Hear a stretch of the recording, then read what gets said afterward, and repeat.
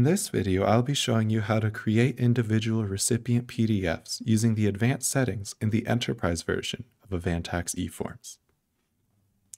To get to the PDF creation menu, click on Reports and select the form you are doing.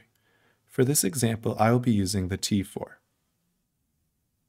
Once you are over the form, select the report type or slip layout. For this example, I will be using the 2-per-page slip.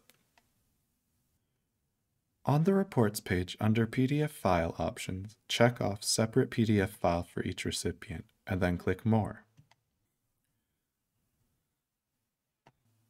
A menu will come up asking you to set the password and naming conventions for your PDF slips. Both Slip Information 1 and the Password Convention drop-down are mandatory. Once you have selected appropriate settings in this menu, click Close. To create the PDFs, click Preview PDF.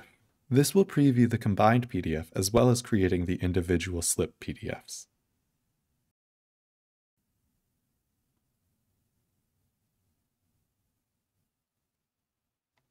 The PDF files will be found in your PDF output folder.